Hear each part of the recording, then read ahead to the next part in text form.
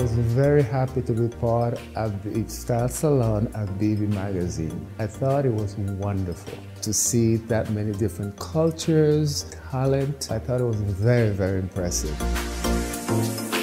All of the events that we do are led by the clients, and secondly, of course, is the culture. I've had the pleasure of working in areas like the Middle East, Africa, of course, and then there's India. I think it's a matter of immersing yourself in the culture, learning about it, and be able to interpret that from a design and a service point of view. Creating that space that people are so excited and they're so happy and they don't want to leave, then I know I did a good job.